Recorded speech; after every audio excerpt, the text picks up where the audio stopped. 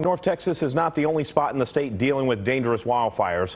We start your eye on Texas and Bastrop County, where crews are battling the fire and high temperatures.